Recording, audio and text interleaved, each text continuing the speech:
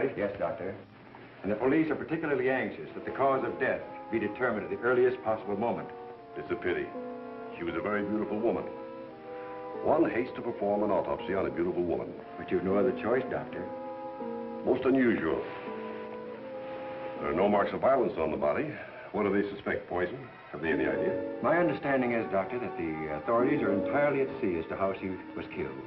They know why, but, and they also have the fellow who killed her. But... Yes, that doesn't matter. That's none of our business. Our business is to find out what killed her.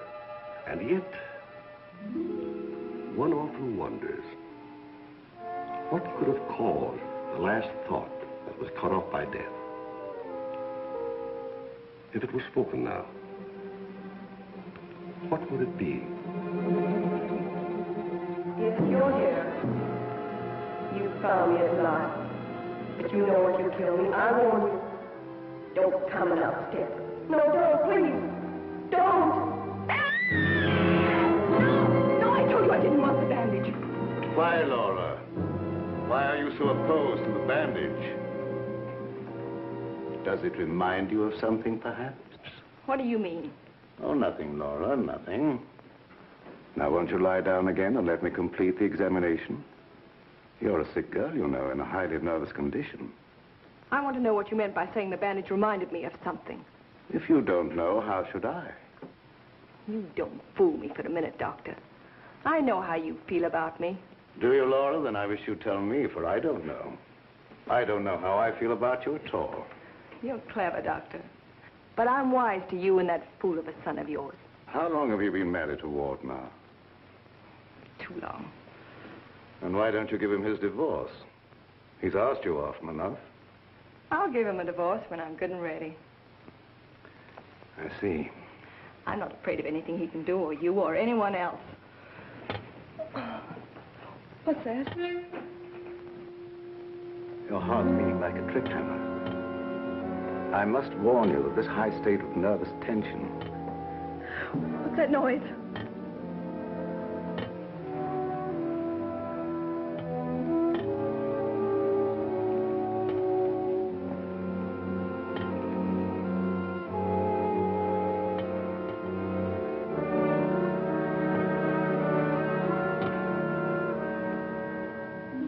It's only a branch tapping against the window.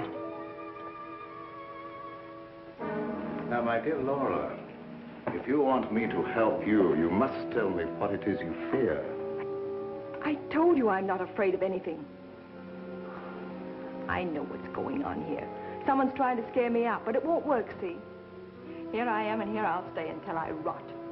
I'm afraid there's more truth in that than you suspect.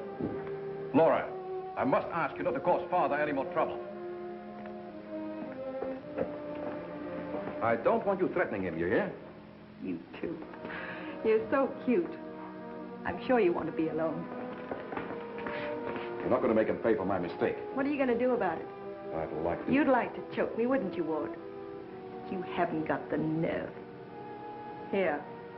This is the only thing you ever gave me. You can have it back.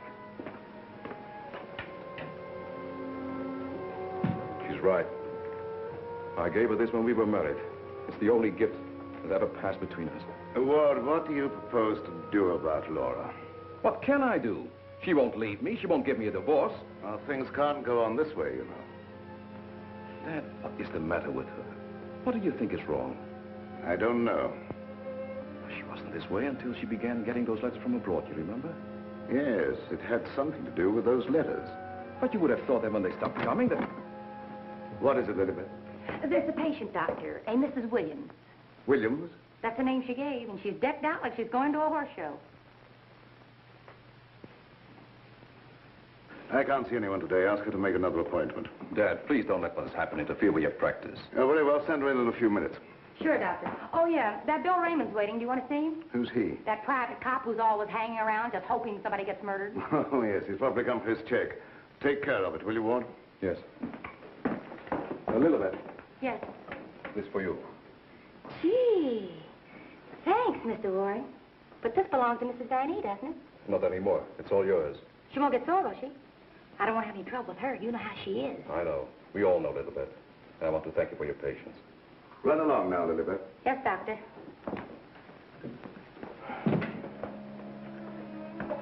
You made a fatal mistake, my boy, in marrying Laura. Yes, I know. But you don't suppose I'm going to stand for it forever, do you? No, I don't. And I don't think it will be necessary. Do you have a plan? I think it'll be better if you leave everything to me. From the day a mysterious caller came to see Dr. Van E. Oh, yes, I remember now, Mrs. Williams. I spoke to you this morning on the telephone. I'm sorry, but I can't tell you any more now than I told you then. Oh, naturally, Doctor. I did not mean to imply that there were any abnormal goings-on here. I assure you there is not, Mrs. Williams, nor will there be. Nevertheless, Doctor, the way you were described to me and the way your place was described to me, I am certain that I am in the right place. May I ask from whom you obtained these descriptions? From a friend, Doctor. A mutual friend. Lilibet, the woman I love. Can't we be friends? Stop tracking your big flat feet after me wherever I go. I've got things to do. Oh, gee, it's wonderful just to see you around, busying yourself, the little housewife. I never knew the cop who didn't love to stand around and watch other people work. Mrs. Williams, it's obvious from your conversation that you've come into possession of certain facts concerning my past. I know of only one person who could have given you that information, and it was my belief, yes, even my hope, that person was dead. But let me say that even if that person were alive, I should not submit to blackmail from you or from anyone else.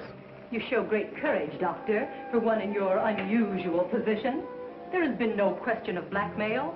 I came here seeking your cooperation, which you have refused to give.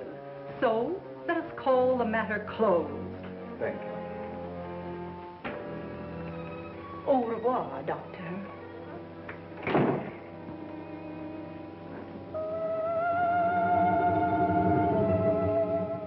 Then came this sinister pair.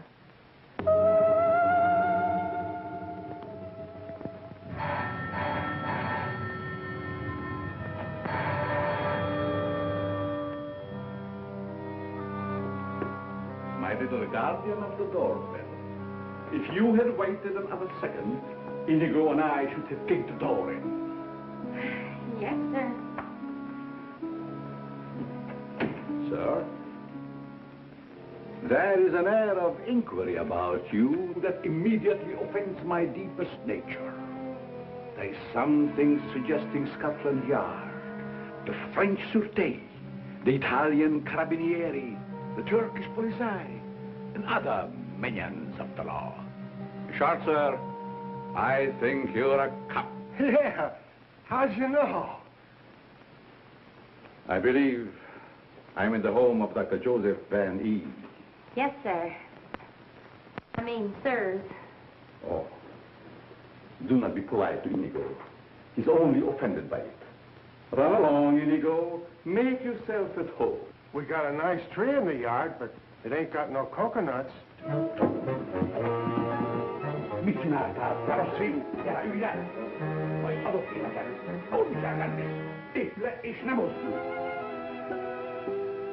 My little friend Inigo is deaf and dumb.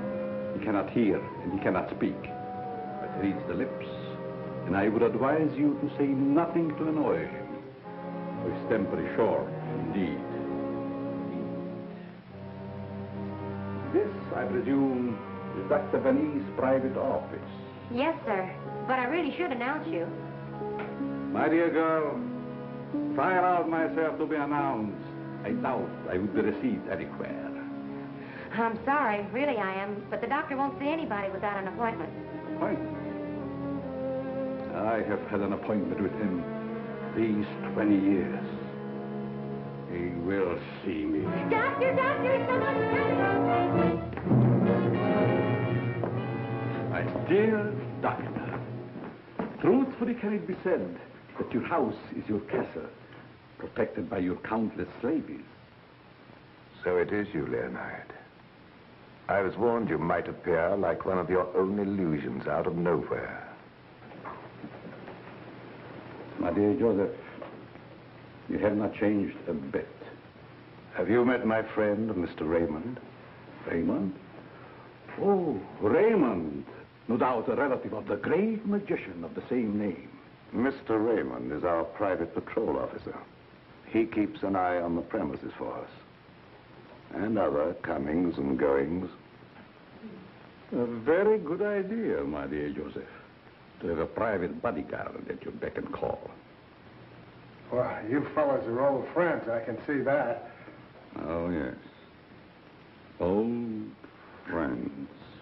Well, then maybe you'd like to be alone to talk over old times. A very good suggestion. Thank you, Mr. Raymond. I won't be far away, Doc. Well, so long, Mr. Leonide. Don't pull any more little men out of your hat. Well, Leonide, what brings you to me after all this time? The long arm of coincidence, my dear Joseph. Simply the long arm of coincidence.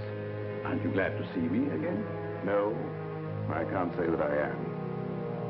You with your foreign background and I, what have we two in common? Always truthful, Cousin Joseph. As when we were young men. You might have said no and saved your career. But you prefer to tell the truth and ruin yourself. What do you want here, Leonide? A few days' hospitality, my dear Joseph. Nothing more. Is that too much for one cousin to ask of another? Remember, we agreed not to think of each other as cousins again, Leonide. Bygones, my dear Joseph. And I'm willing to forget. And I suggest that you do the same. You've grown older, Leonide, but there may be something in what you say. I don't want to hold a grudge.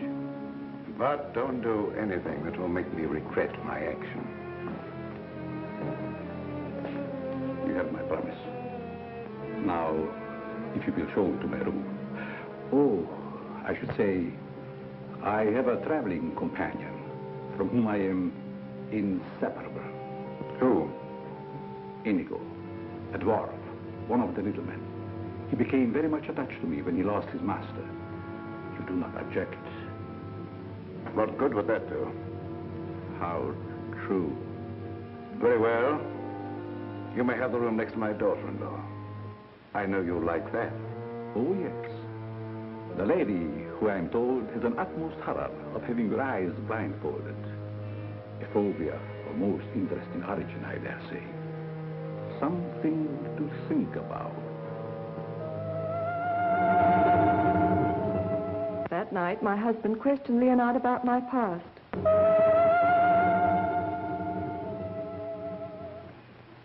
Cousin Leo. Oh, my dear Ward. How flattering that you remember me. Well, how could I ever forget you? What are you doing here? A chance visit, my boy. I wanted to see the old homestead again. You've seen Father? Yes, and he received me with open arms, in a manner of speaking. I don't mind telling you, you came at a very bad time. We're having some trouble. My boy, Trouble and I are like this. I presume you refer to the charming lady in the room next to mine, your wife, I believe. Yes, Laura. I have met her, but I'm looking forward to the pleasure. I'd like to talk to you for a moment. All right. Perhaps you can help us. By doing what, my boy? You've been everywhere. You were caught in Europe during the war. I'd like to show you something. You may be just the person I'm looking for. If I can be of any service.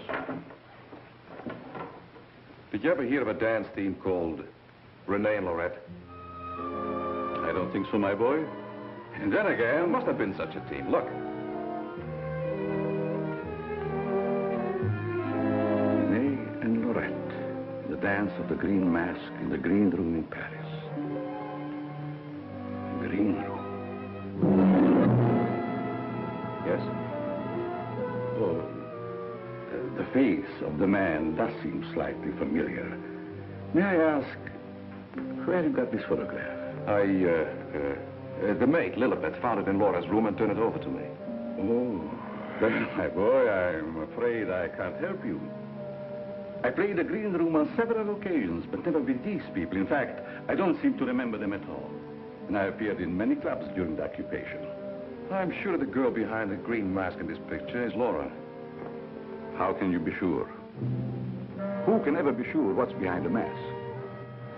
If the people in this photograph could suddenly come to life. I'd like to know who the man is. It can be anyone, my friend. Anyone. In this makeup, it might be even I. I wish you wouldn't joke about it. This is very serious. Of course. But let us say you found out who the man in the photograph is. What then? I have an idea that if the man in this picture were to show up, I'd find out I wasn't married to Laura at all. Think over what I've asked you.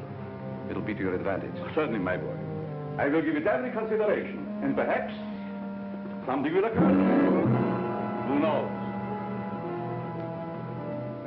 Don't you want to leave the photograph with me for my further study? It might be the very incentive that my memory needs. No, thanks. I'll keep it. As you wish.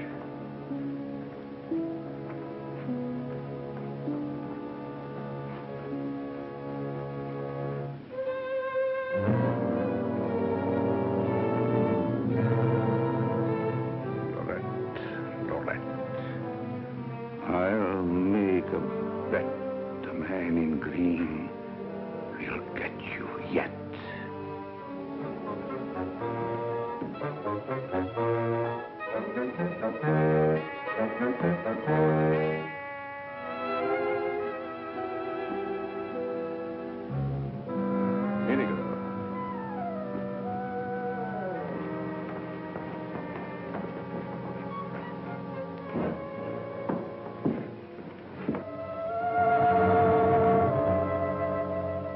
A gruesome surprise was in store for me the following morning.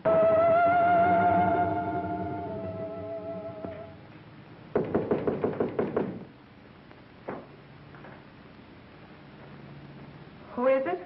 It's me, ma'am. What do you want? The afternoon mail. You wanted to know when it arrived. Was there anything for me? Yes, ma'am. Put it under the door. I can't. It's a package.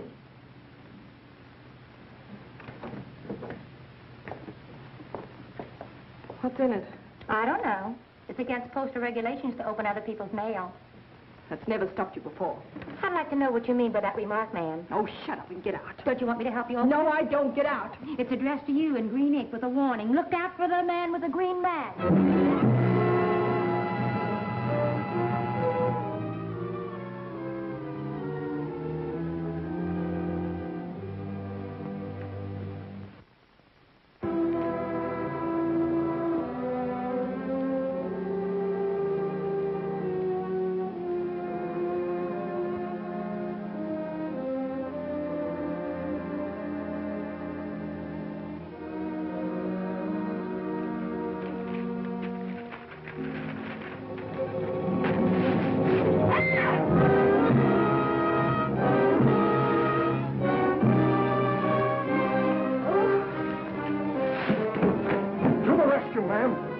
Which way did he go? Get out.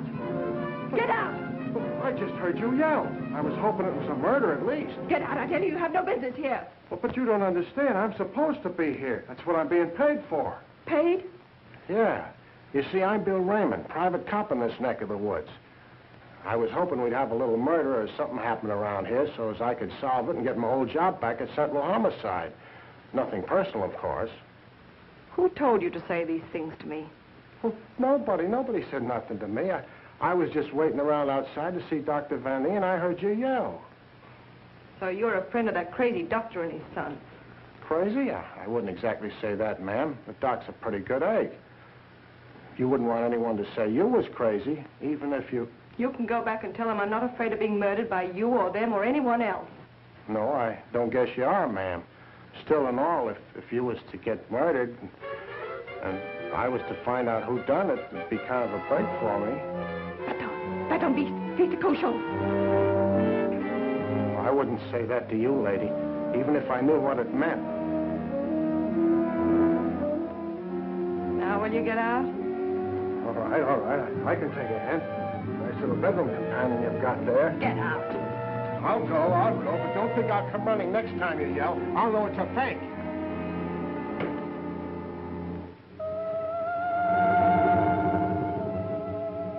I became afraid and my mind started to crack.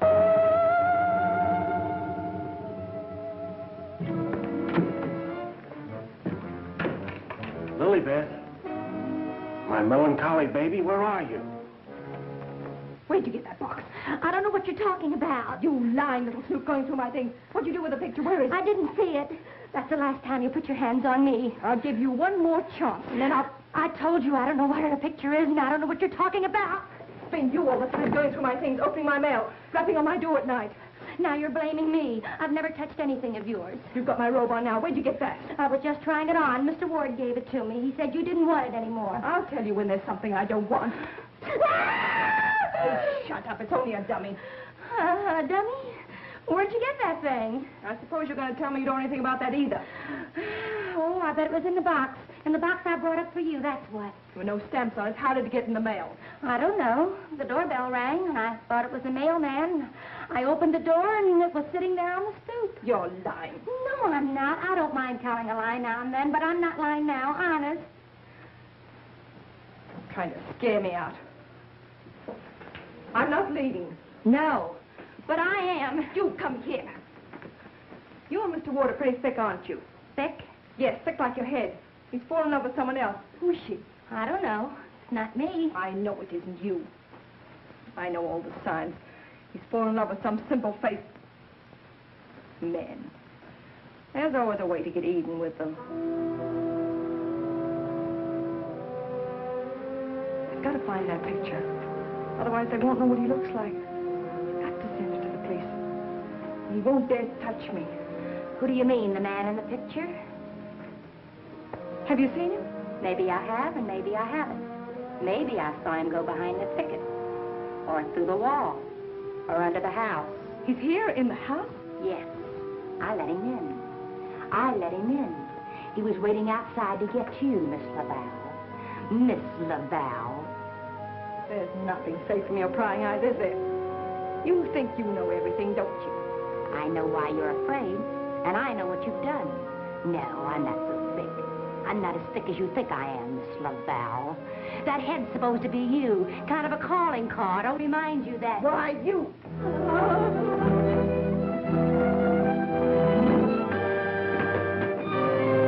Excuse me, lady.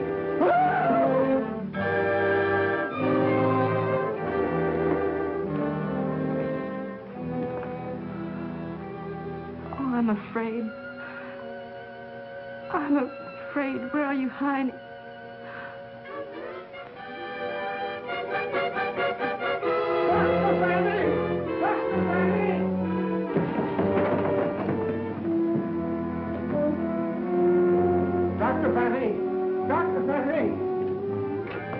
Doc, fun is fun. But after all, there ain't nothing in my contract that says I gotta... Well, now I ask, is that anything to be playing football with? Where did you get that, Raymond? Miss Fanny chucked it at me like I was a pass receiver for a football team. And I'm all out of practice. Let me see it. This comes from a group of anatomical specimens that was locked in a room in the cellar. How did you happen to get it? That's what I'm trying to tell you. There I was, outside her door, strictly minding my own business, understand? Listening at the keyhole. I don't think that belongs to the realm of your duties, Raymond.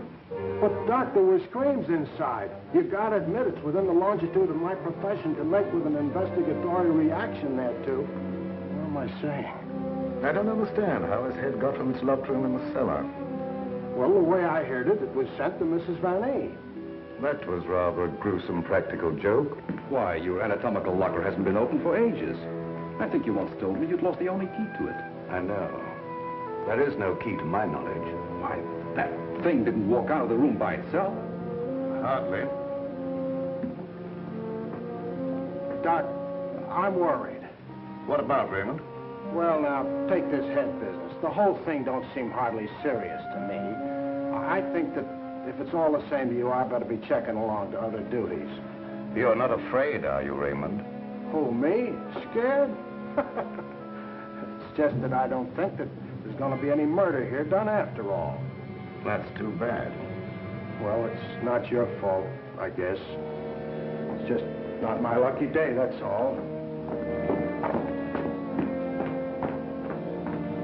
Thank you, Lilibet.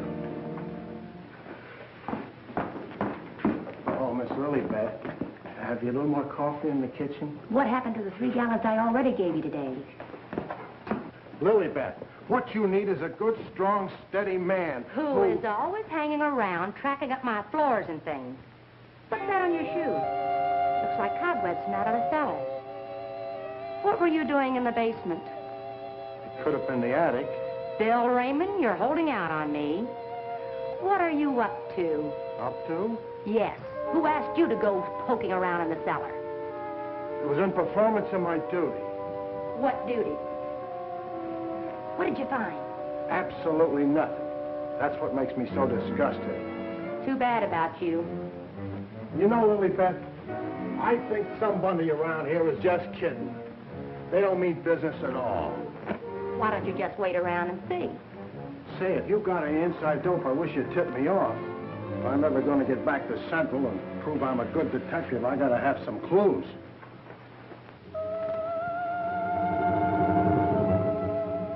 Yes, I was scared. Scared of my life. I expected big things of that ghoulish-looking guy, but he ain't delivered neither. I should say, in a way, you were entitled to expect big things from him. Leo was once confined in this house when it was an institution for the insane. Nerves, you know. Do tell. Well, then, he must know his way around the place, huh? I understand while he was here, he engineered an immense number of secret passages through which the guards could keep an eye on the inmates at night. Finally, he took one of these passages into the outside world, and we heard later he'd been seen in Europe. Ah, Europe. That's where history's being made today. Gee, I'd love to travel and... Well, perhaps you'll have an opportunity someday. Not if something don't happen around here pretty soon to make me famous. That Lilibet. I've been trying to get a cup of coffee off of her all day. She don't care what happens to my metabolism. Metabolism. That's a good word. I wonder what it means.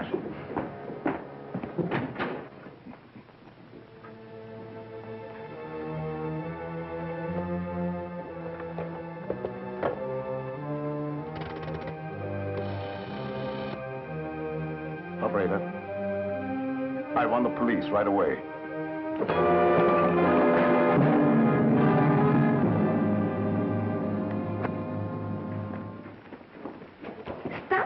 Me. But, hon, don't you want me around to protect you? That Indigo guy might... Yes, but who's going to protect me from you? Lilibet. My wild Irish rose. I just live for the day when I can take you out of all this. When I can slave and get you the luxuries in life. Gee, I'd gladly work my fingers to the bone to buy you expensive motor cars and furs and jewels and things, and serve you breakfast in bed. What's the matter with me? Am I crazy? Yes, and I'd hate to hang by my neck until you got me all those things. Yeah, you might get a little blue in the face. Still and all I gotta do is to find myself one slightly murdered body, and I'm in. Stop looking at me. Oh, Lilibet, sometimes I think I'm not getting anywheres with you. What do you think? I think you've got a good idea there. All right, all right. You'll be sorry someday when you see my picture in the paper. Wait and see. Hey, Lilibet, why don't you answer the doorbell? Maybe that Indigo guy wants in.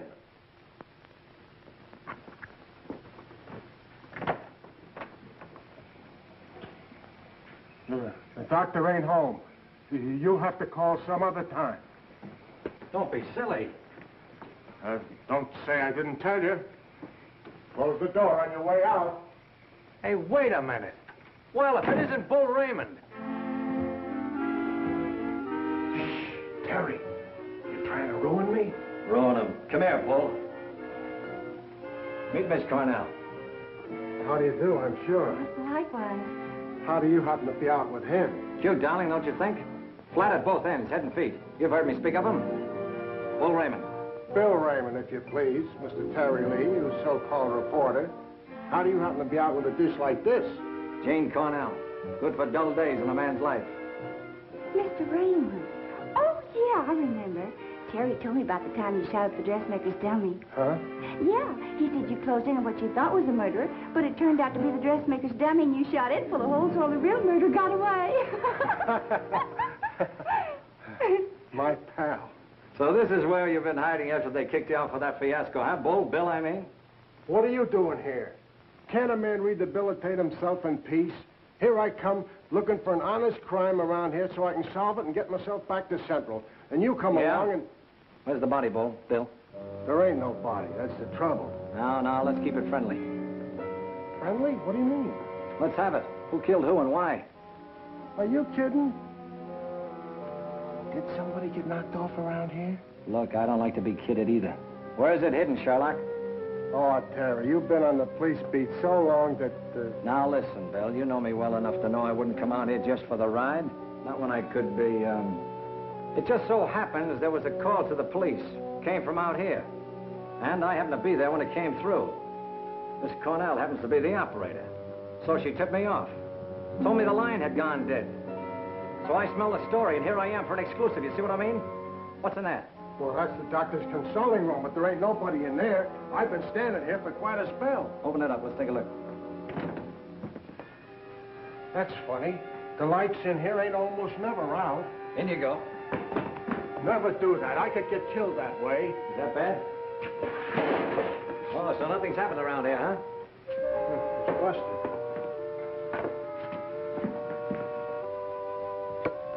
There, see? Like I said, there ain't nobody here.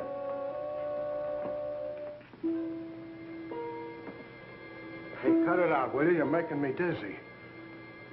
Well, sure, somebody stumbled over it and pulled it out of the wall. Could happen anywhere.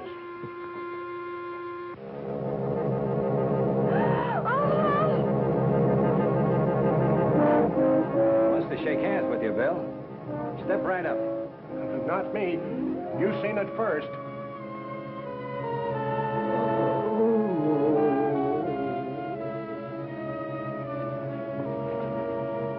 Doc. Raymond, did you try and kill me? Why, Doc, why should I do that? You ain't paid me for last month yet. How long you been here? Now, let me see. I was going to make a telephone call when... Somebody conked you, huh, Doctor? Then rip the telephone wire out? Yes, I imagine that is about what happened. Who are these people? Well, they're all right, Doc. This is Terry Lee and Miss Cornell from the Times. We don't want any reporters here. Nothing's happened. Look, Doctor, nobody ever wants reporters, but then something happens, and there they are. But nothing has happened. I fell and hurt my head. Oh, I see. Then you got up again, put yourself on the table, and got all nice and pretty in that shroud there. You won't get any story here. And now, if you'll excuse me, I have some work to do. Doctor, do you mind if we stick around for a while, seeing that nothing's happened? Well, why not? Very well, you may stay for a while, but I warn you, if you make yourselves objectionable in any way, I'll have Raymond throw you out. Well, come on. You heard what the doctor said. He's busy. Get out of the office.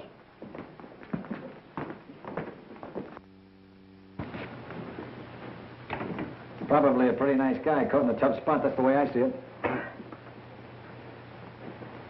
You wouldn't want me to tell him you got kicked out of homicide, would you, Bill, old boy?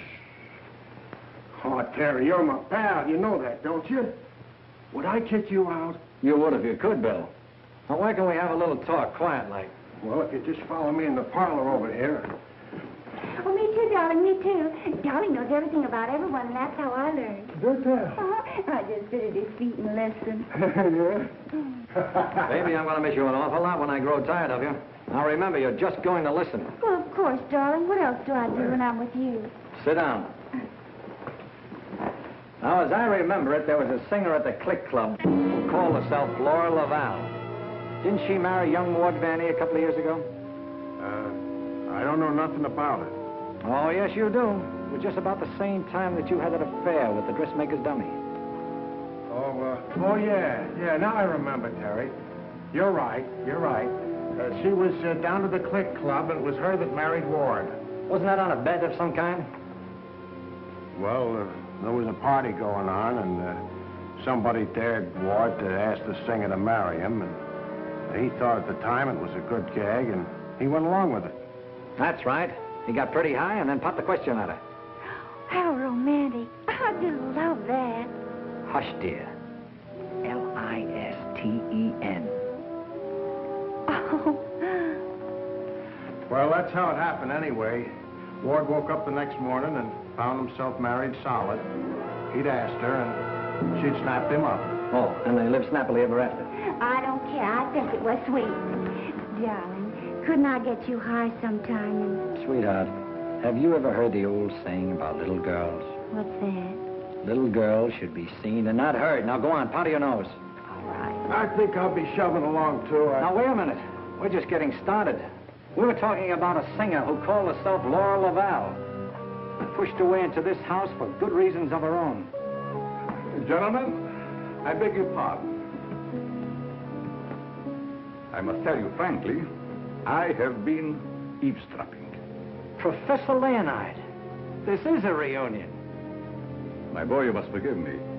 You seem to remember me, but I do not recollect you. When was it? What was it? Oh, Professor, it was a long time ago, and I was a kid up in the balcony in Albany. Yes? When you brought down the house with great feats of legerdemain. Oh. You remember, Professor? That was the night that the box office receipts disappeared, just like magic.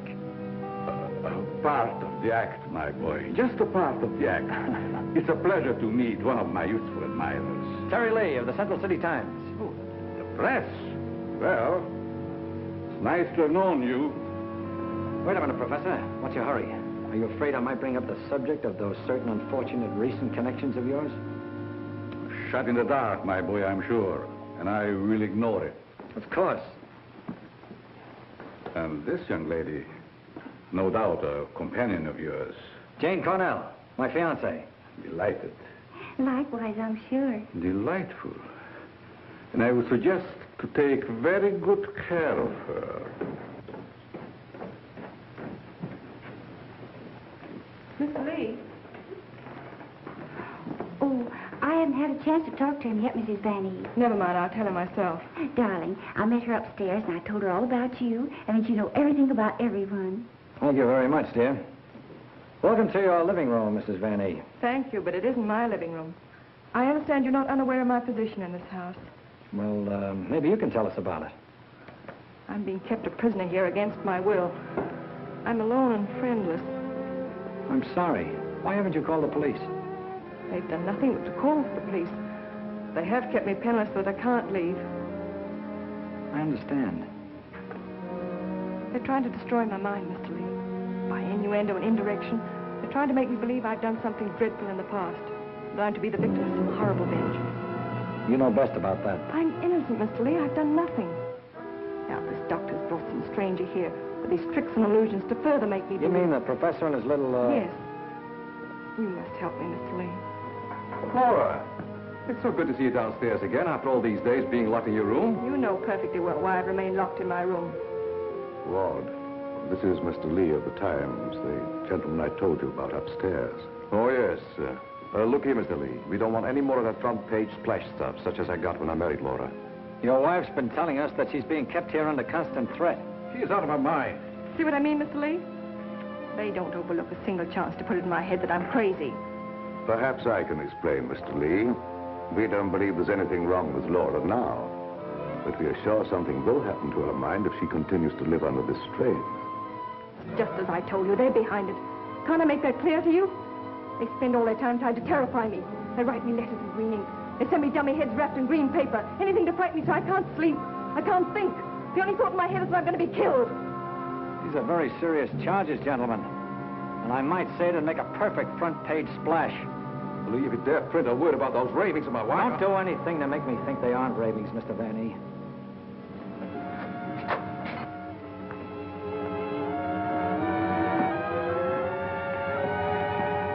He said to put the blindfold on, and you will know the truth. No!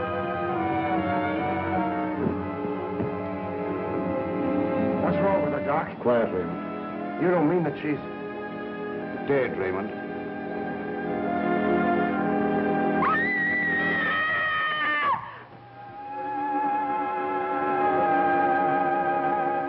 Then I knew that he was here.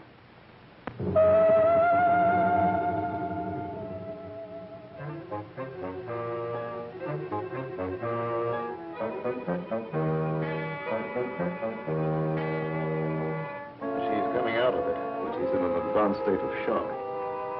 May be necessary to administer a sedative. That's intended to shut her up. I'd like to hear her do some more talking, Doctor. If her mind is allowed to dwell upon what's happened, that may be the breaking point. Well, you've got all the answers. Look here, Lee, I don't like your tone. If you have any insinuations to make them to me. Okay, I will. Suppose you and I talk this over downstairs. I don't recognize your right to question me. However, if it'll make you leave Father alone...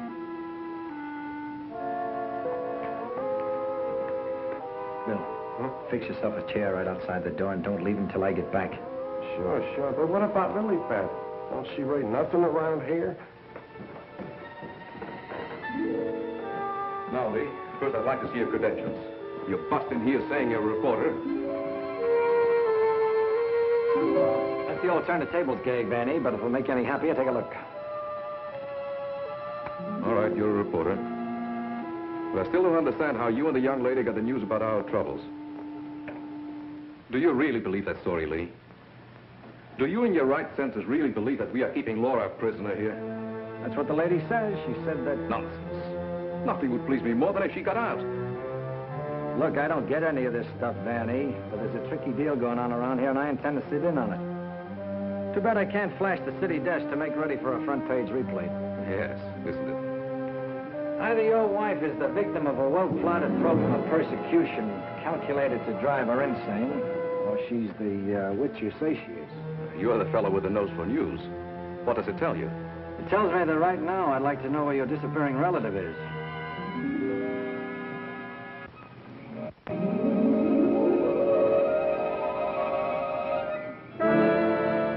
Get back, you fool. What's out there? I have a right to know.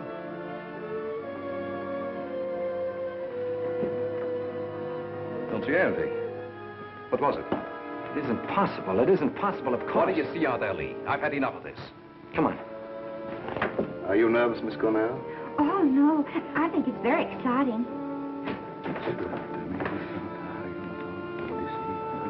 Well, Professor, I thought I just saw you outside, banging at the moon. You disturbed her sleep. Poor child. Where have you been? How about you start acting normally for a change? You're bringing suspicion upon all of us. I, my boy? What have I done? Suppose you tell us. Has no one arranged to silence you yet, Mr. Lee? What a pity. I don't silence very easy, Professor, and it'd take a lot more than what you've done to her. Do you suggest that I had a hand in that poor girl's unfortunate demise? Why don't you behave yourself, Professor? Mr. Van E here has the right idea. You're just gumming up the works. I did my humble best. Who are you working for? What do you expect to get out of it? I'm discharging a debt, Mr. Lee. A debt contracted many years ago. Now, are you any wiser than you were a moment ago? No, but I'm beginning to get a general idea. By the way, how's that little girl of yours? I hope fervently that nothing happened to her. She would look so beautiful lying here. Look, Professor, I may not have been very smart in bringing Miss Cornell here, but if I thought you had any plan to do that... Why do you persist in making me the villain, Mr. Lee?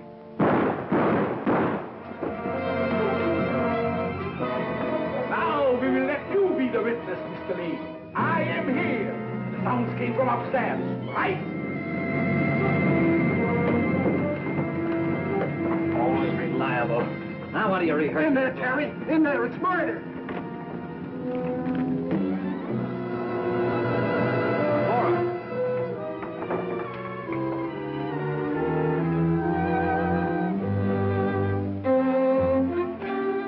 Jenny, wake up. Wake up. Oh, Terry. Tell me, what happened? Oh, Terry, darling. Let me think. Everything went black and... Yes? Then it started to talk. What started to talk? I don't know. That thing. Now, look, let's get back to the beginning. I left you here with Dr. Van E. Yeah, and Benny gave Mrs. Vanny a shot with a long needle. Never mind that. All right. Then he said, would I sit with Mrs. Vanny? Okay. Where is she now? Who? Mrs. Van E. Where did she go? That's just what I asked you, Janie. Well, she was right here. Then Dr. Vanny went out. Then what happened? Well, then Bill Raymond came in. Oh, that's great. The two of you in the same room at the same time. How did you communicate with each other? Sign language? Oh, I don't care. All you do is make fun of me. I didn't ask to come to this, whatever it is. Oh, yes, you did, dear. Don't you remember? You said you wanted to see what the life of a reporter was like. Don't forget, Mr. Lee, one must not expect too much of certain types of mentality. Shut up, Bill Raymond. I remember you when you couldn't even make your X. Oh, I want to go home. We can't go home, darling. We've got to get a story. Why? You don't understand. Yes, I do. Why do we have to get the story? Who cares? Oh, she's got you there. All right. Now, you tell me, what happened to you? Me? Oh, well, you said to stay outside the door, and I pulled up a chair. That's right. She was inside the door, and you were outside.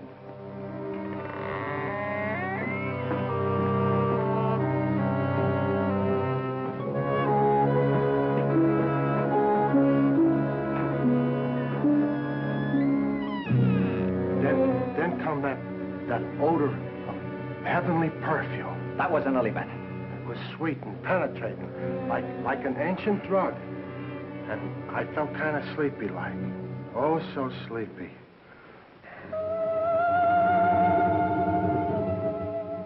At last, he had me under his power.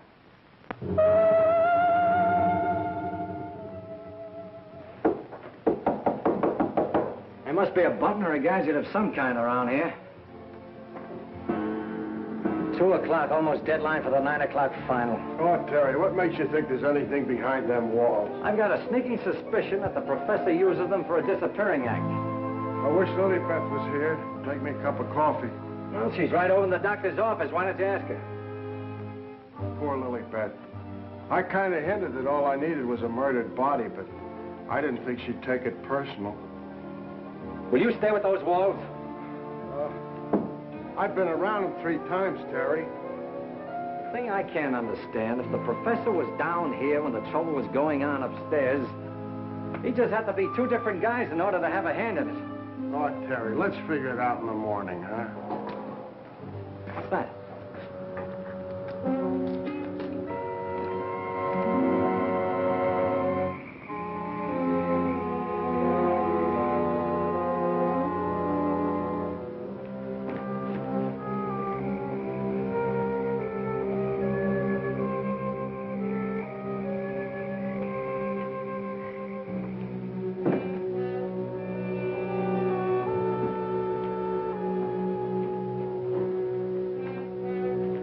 Wake up.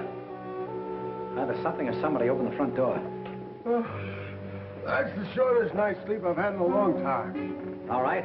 Now that you're good and rested, let's see if we can understand what happened upstairs.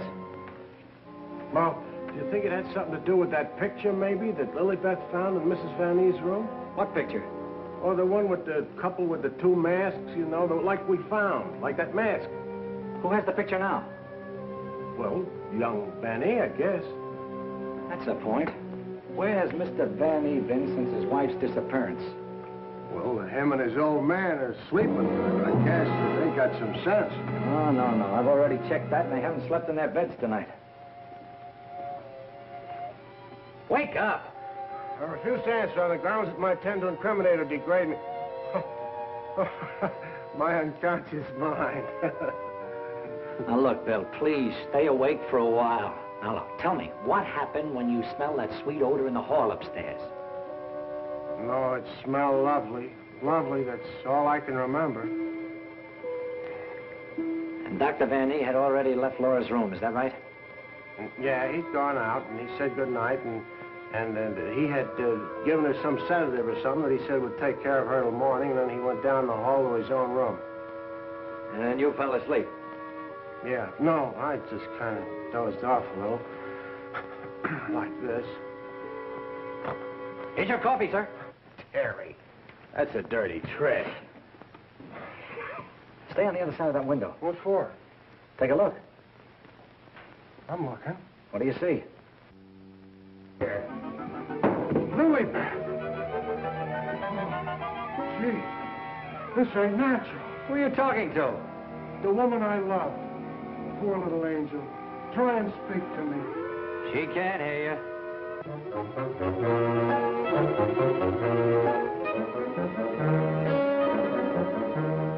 What was you doing outside?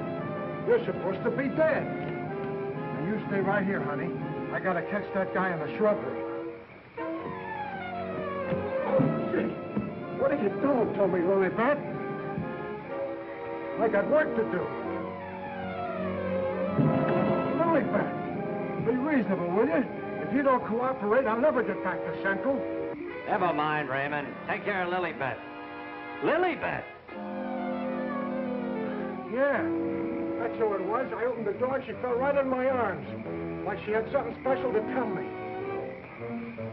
You notice that fragrance about her? And to think this wilted flower was once even as you and I. Take her back into Dr. Van E's office. What's she doing wandering around? She's supposed to be a corpse. What happened to that guy outside? Never mind. You found her. I never knew she was lost. I missed her. I missed her from my office. Will you please take her back? What are you going to do? Yes, Doctor, and what have you been doing? We've turned this house upside down trying to find you. Hardly that, young man. If you'd done that, you would have found me. Now, Raymond, we can't allow this girl to remain in this condition any longer. Well, what can you do? She looks like a perfect stiff to me. Bring him into my office. Oh, Doctor, this may not be any news to you, but your daughter-in-law has disappeared. Oh, how dreadful. But let us say somewhat overdue, eh, Mr. Lee? You don't seem very surprised to hear about it. Young man, when you've been devoutly praying for something to happen, you accept your good fortune without question.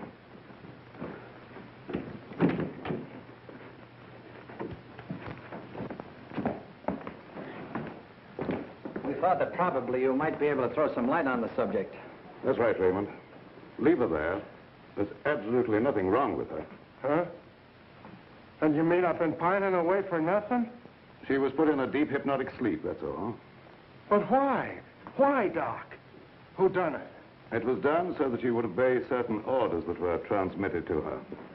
If that's true, then why did you declare her dead? I had my own good reasons. Would you give me one reason why you like to go around getting hit on the head? That must become a little monotonous. Mr. Lee, are you sure that you saw what you thought you saw? Well, I'm not blind. I might be getting a little dizzy in this madhouse.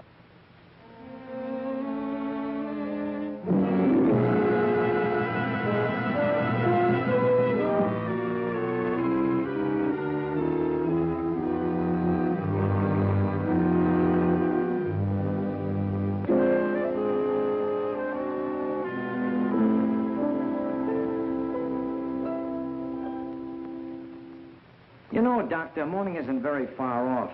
And when the police get here, you've got an awful lot of explaining to do. You're in this up to your neck. By morning, let us hope no explanations will be necessary. Everything will have explained itself. Poor little sleeping beauty. Do you suppose someone thought she looked weak-minded and picked her out to carry out his commands? That's not always the case, Raymond. If Leah and I were here, we could settle this case very quickly. Gentlemen, it is my peculiar misfortune to always be in a position where I may eavesdrop. How can I be of service, Cousin Joseph? Oh, Professor. Ask me no questions, my friend, and I will tell you no lies. Leonard, you could undo certain mischief that has been done this girl. I know you can help if you will. I could, my dear Joseph. But I will not bring down the wrath of the unknown madman who is loose about these premises. It is a matter of self-preservation. I had nothing to do with hypnotizing this girl. I have an idea that you may have already carried out the unknown's orders and that he no longer needs her. Nevertheless, my dear Joseph, you must excuse me. Just a minute, Professor. I wonder what would happen, Professor, if in connection with your sudden reappearance here, somebody dug up the old story of why you swindled Dr. Van E and then ran off and let him take the rap. I will not be blackmailed, Mr. Lee. And I observe again that you're a young man who knows too much for his own good. And I would also like to know where you obtained all this information. You're extremely young to have your fingertips on events of 20 years ago. I have a memory like an elephant. I never forget something once I hear it. I'm a sharpie, Professor. As every one of you will admit before morning. Now, Doctor, I'd like to bore you with a few questions. I wouldn't mind, young man, if you had the slightest idea of what you were looking for. Maybe if we start back to the time around midnight, when you administered what you call a sedative to your daughter-in-law. Are you inferring that I had anything to do with Laura's disappearance? Why do you keep evading the issue, Doctor? You know you'll have to confess when the police get here anyway. I would remind you, young man, that you're making a direct accusation, and I refuse to answer. Look, I want the facts and I want them now. Let's cut out the mulberry bush routine. Listen, Bill, you're supposed to be a cop and you want to get back to homicide. Help me make the doctor loosen up. He knows a lot more than he's telling. Well, sure, I'll help Terry, but first let's get Lilybeth out of this. Maybe she can tell us something. Yes, Mr. Lee, it seems to me that you're not too anxious to have Lilybeth restored to consciousness.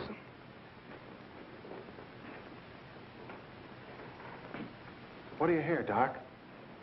Her heart's in a very depressed condition. Someone's been giving her orders by mental telepathy. Hey, could I learn to do that? Supposing Lilybeth was in the kitchen, could I telegraph her a wish for a cup of coffee, huh? Perhaps, Raymond, someday when we have a little time, I'll indicate the principles of hypnosis to her. Thanks. Dear Joseph, the principle of hypnosis isn't as simple as you would make them believe. It requires a long and patient study. But I will risk the rest of the unknown. For I see you truly love this child. And for your sake, I shall use my knowledge. Oh, gee, thanks, Professor. You're solid.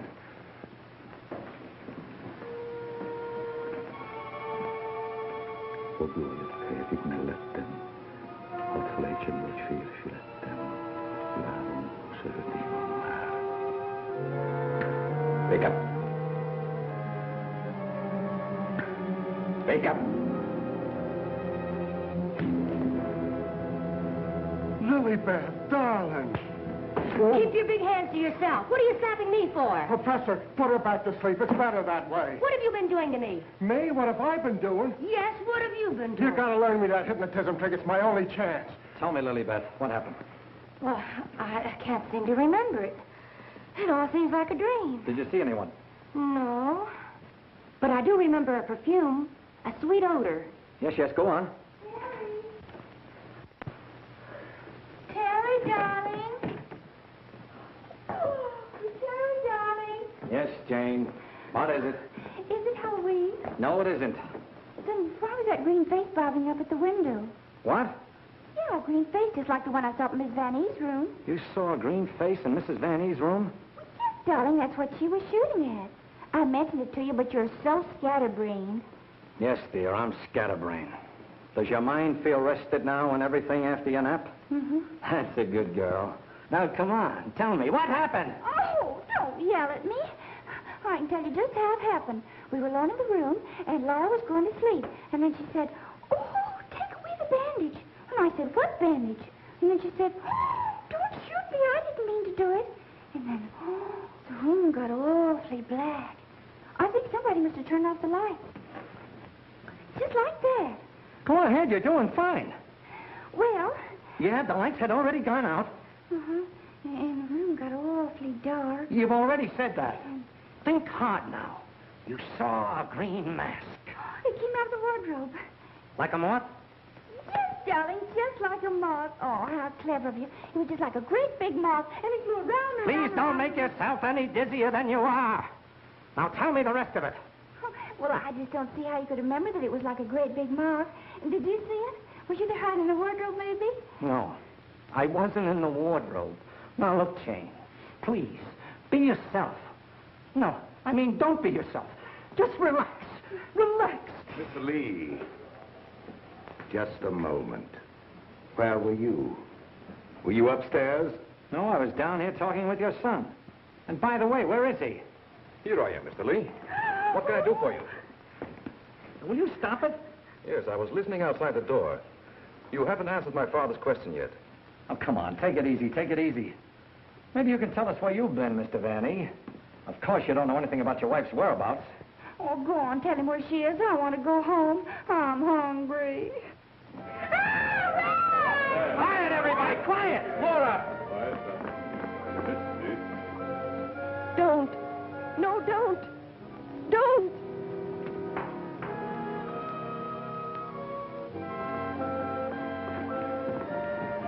Laura! She's under a hypnotic spell. Ladies and gentlemen, it has been an exciting night, and you all are deserving of some explanation and relaxation for the strange goings-on. The guy who's doing the talking is behind the wall somewhere. Now you're getting smart, Sherlock.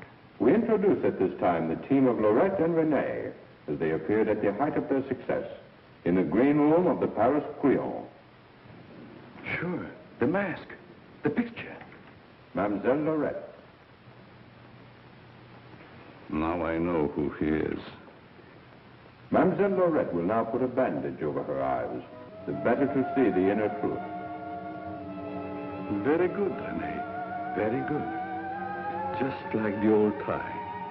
Would any member of the audience like to ask Mademoiselle a question? Come, Mr. Lee. You have been so full of questions up to now. I'm thinking, brother. We cannot keep Mademoiselle too long in this delicate mental balance. She has been under a great strain lately. Then I will ask the questions myself. Yes, Renee, I'm at your command. Are you afraid now? No, I'm quite safe. Will you tell the truth? Yes. They came to me and said your partner, he of the magic feats and rare impersonations, is a spy. But we can't prove it. We will give you 1,000,000 francs if you, Lorette, bring us that proof. Now we shall know. You gave them the proof they wanted? Yes. They took him away to be killed? Yes. What was he to you, this man you betrayed? This man you sold to the enemy for money? He was my husband. When they told you he was to be executed, you sent this man a gift for his last moment before the firing squad. What was it? It was a green scarf for his eyes. Like the one you're wearing now? Yes. Why did you send it? It was my scarf. I wanted him to know I had betrayed him because I hated him. He was good and kind, but I hated him for the power he had over me. I see. That is your only defense. You hated. You thought they shot him. You escaped to America. You thought you were safe. Then you found out he was alive and wanted revenge. Thank you, Mademoiselle Lorette. You may remove the bandage now. What do you see on the cloth, Mademoiselle? There's a hole in it. Yes. What else, Lorette? What else? There's blood on it. It's blood. I have come back. I am here. And I will have my revenge. No! No, don't touch me! Outside, under the window, you know where.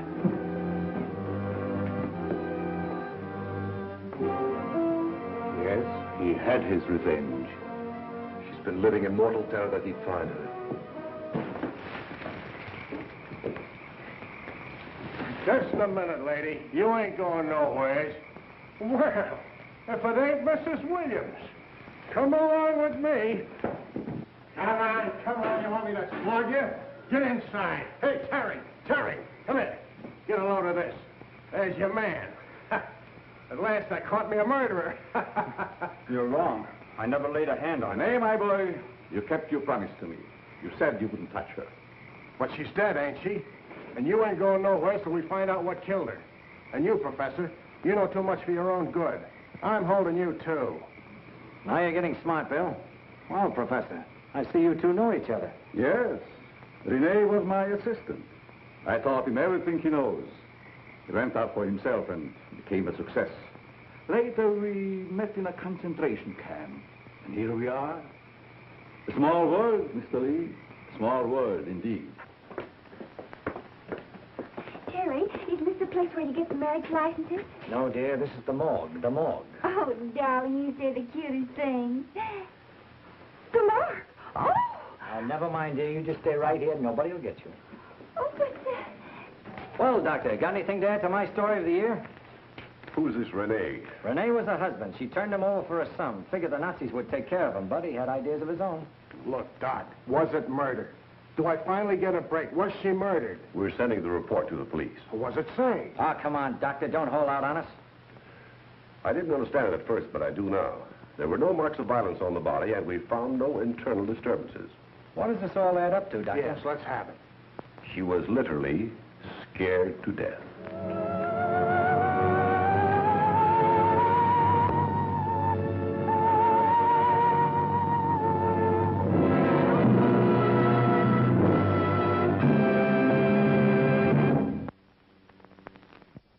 Elizabeth, Yes. this for you. Gee. Thanks, Mr. Warren. But this belongs to Mrs. Van E, doesn't it? Not anymore. It's all yours. She won't get sold, will she? I don't want to have any trouble with her. You know how she is. I know. We all know Elizabeth. And I want to thank you for your patience. Run along now, Elizabeth. Yes, Doctor.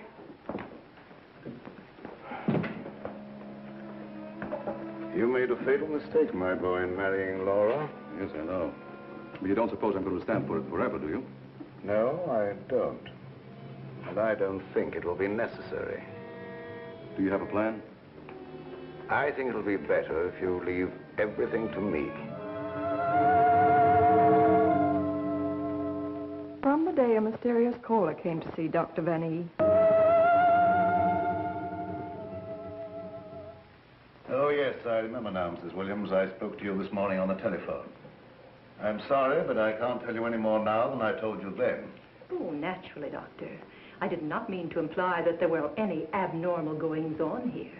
I assure you that is not, Mrs. Williams, nor will there be. Nevertheless, Doctor, the way you were described to me and the way your place was described to me, I am certain that I am in the right place. May I ask from whom you obtained these descriptions? From a friend, Doctor. A mutual friend. Lilybeth, the woman I love. Can't we be friends? Stop tracking your big flat feet after me wherever I go. I've got things to do. Oh, gee, it's wonderful just to see you around, busying yourself, the little housewife. I never knew the cop who didn't love to stand around and watch other people work. Mrs. Williams, it's obvious from your conversation that you've come into possession of certain facts concerning my past. I know of only one person who could have given you that information. And it was my belief, yes, even my hope.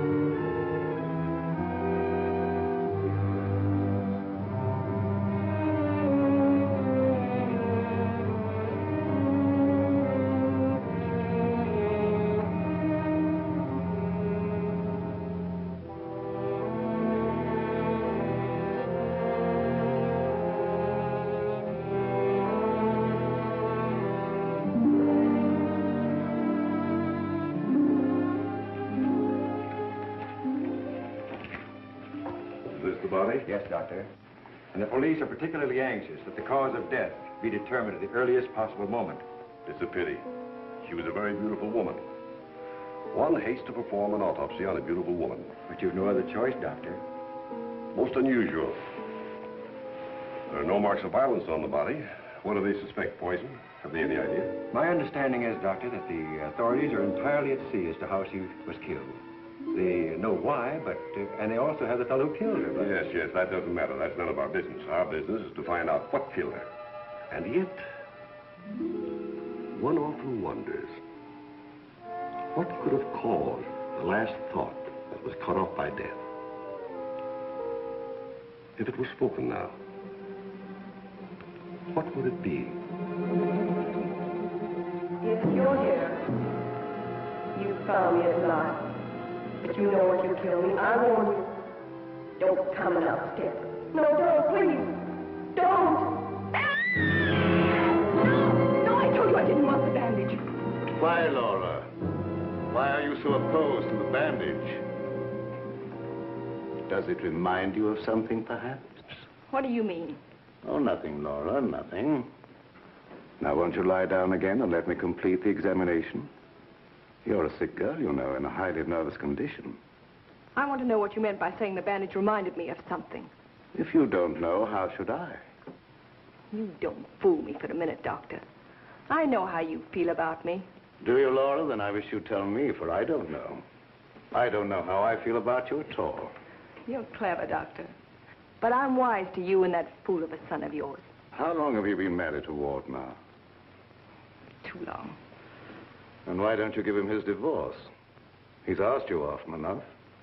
I'll give him a divorce when I'm good and ready. I see. I'm not afraid of anything he can do, or you, or anyone else. What's that? Your heart's beating like a trick hammer. I must warn you of this high state of nervous tension. What's that noise?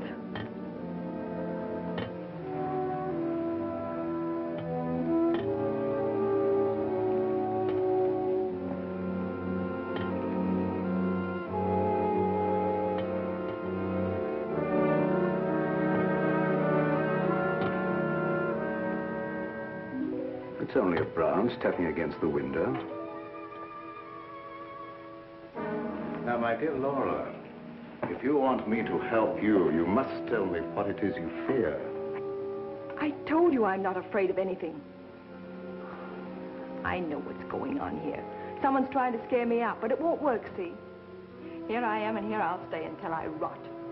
I'm afraid there's more truth in that than you suspect. Laura, I must ask you not to cause Father any more trouble. I don't want you threatening him, you hear? You too. You're so cute. I'm sure you want to be alone. You're not going to make him pay for my mistake. What are you going to do about it?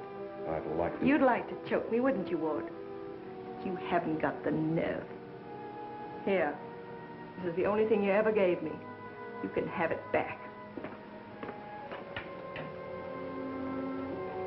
She's right. I gave her this when we were married. It's the only gift that ever passed between us. Ward, what do you propose to do about Laura? What can I do? She won't leave me. She won't give me a divorce. Well, things can't go on this way, you know. Dad, what is the matter with her?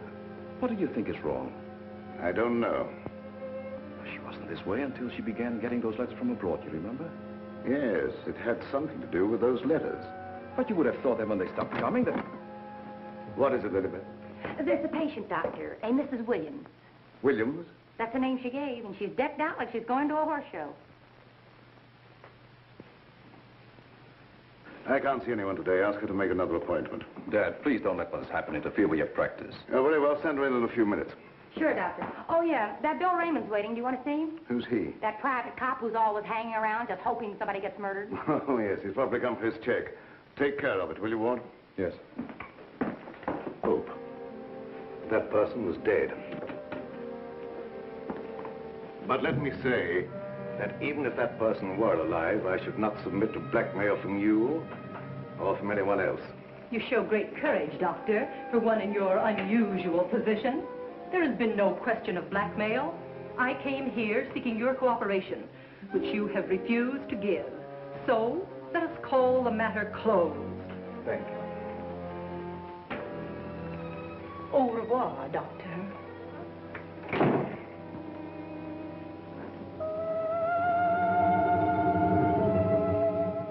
Then came this sinister pair.